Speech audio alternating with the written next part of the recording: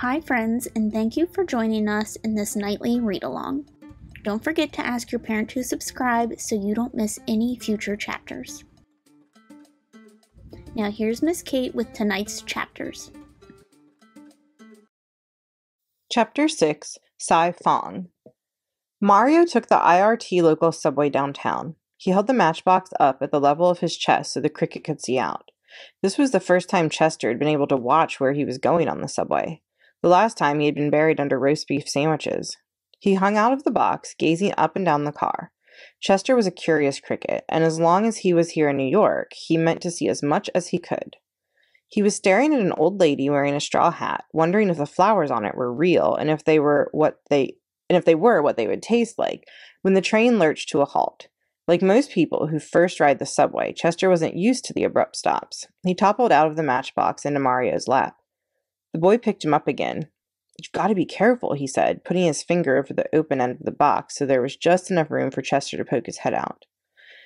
At the Canal Street stop, Mario got off and walked over several blocks to Chinatown.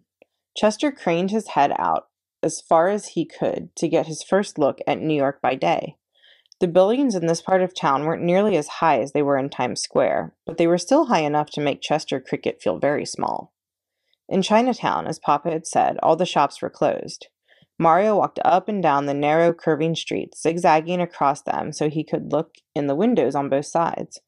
In some he saw the cardboard shells that open up into beautiful paper flowers if you put them in a glass of water, and in others the glass wind harps that tinkle when they're hung in the window where the breeze can reach them. But he couldn't find a cricket cage anywhere. Down at the end of an alley there was an especially old shop. The paint was peeling off the doors, and the windows were crammed with years and years' collection of knickknacks. A sign hanging out in front said Sai Fong, Chinese Novelties, and printed underneath in smaller letters was also do hand laundry. Sitting cross-legged on the doorstep was an old Chinese man. He was wearing a silk vest over his shirt with dragons embroidered on it in red thread, and he was smoking a long white clay pipe.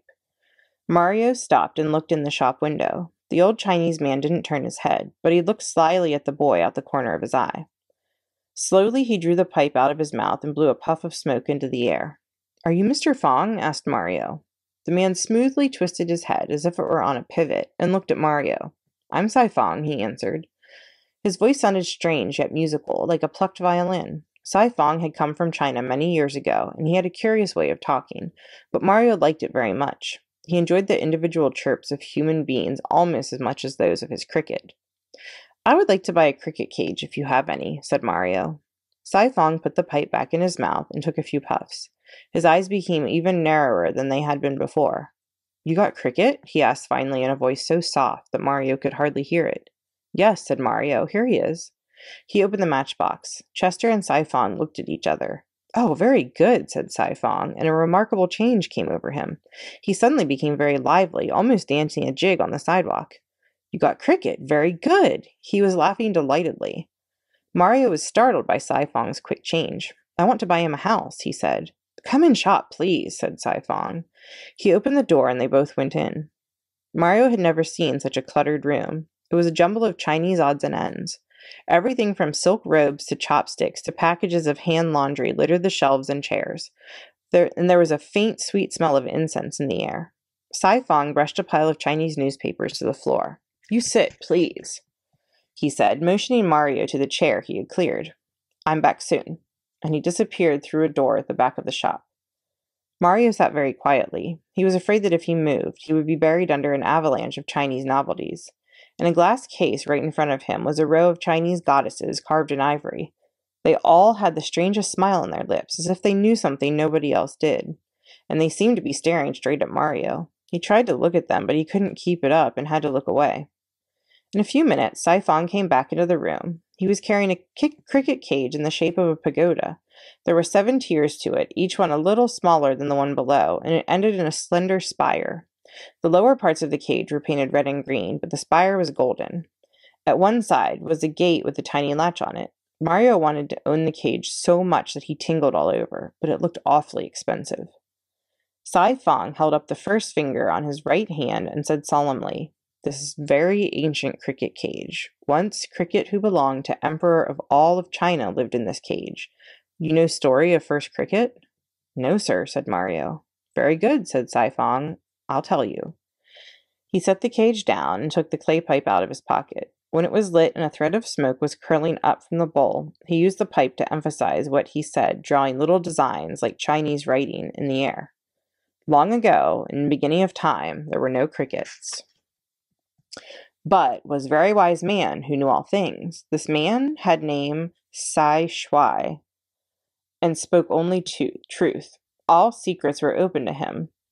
He knew thoughts of animals and men. He knew desire of flower and tree. He knew destiny of sun and stars. The entire world was a single page for him to read. And the high gods who lived in the palace at the summit of heaven loved Si Shuai because of the truth he spoke. Now, from many lands came men to hear their fate from Si Shuai. To one he say, "You're a very good man. Live long as cedar tree on mountainside." To other he say, "You wicked man. Die soon. Goodbye." But to all men, Sai Shuai speak only truth. Of course, wicked men most unhappy when hear what Si Shuai say. They think, "I wicked man. Now everyone know how wicked I am." So altogether, wicked men decide to kill Si Shuai. Si Shuai knew very well they wanted to kill him. He knows everything, but he not care. Within his heart, like smell of sweetness within lotus blossom, Si Shuai have peace, and so he wait. But high gods who live in palace at summit of heaven would not let Si Shuai be killed. More precious to them than kings was this one man who spoke only truth. So when wicked men raised swords above Si Shuai, high gods changed him into cricket. And man who spoke only truth and knew all things now sings songs that no man understands, but all men love. But high gods understand and smile. For to them, beautiful song of cricket is song of one who still speaks truth and knows all things. Sai-Fong stopped speaking and smoked his pipe silently. Mario sat still too, looking at the cricket cage. He was thinking about the story and how much he wanted the cage. In his matchbox, Chester Cricket had listened carefully. He was very touched by the tale of Si Shuai. Of course, he couldn't tell if it was true, but he sort of believed it, because he personally had always thought that there was more to his song than just chirping.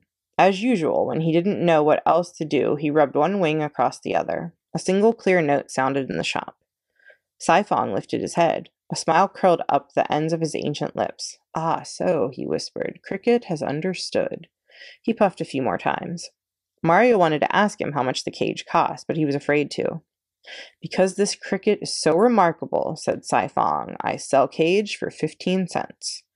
Mario sighed with relief. He could afford that. In his pocket he found a nickel and a dime, all that was left of his weekly allowance, which was a quarter.